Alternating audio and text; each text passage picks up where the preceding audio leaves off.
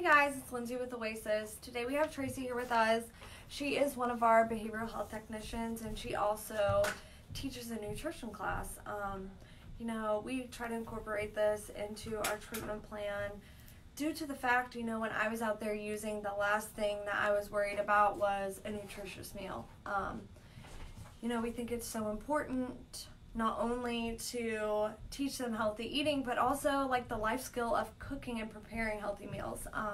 So Tracy, what are some of the things that you do to help them learn those things?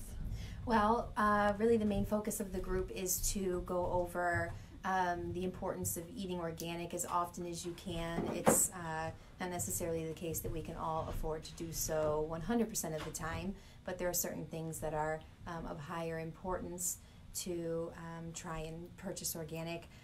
So we go over that, and also, GMOs, herbicides, pesticides, the neurological effects that those things can have on our bodies, and the kind of essentially blocks that can create for us when we're trying to align our mind, our body, and our spirit.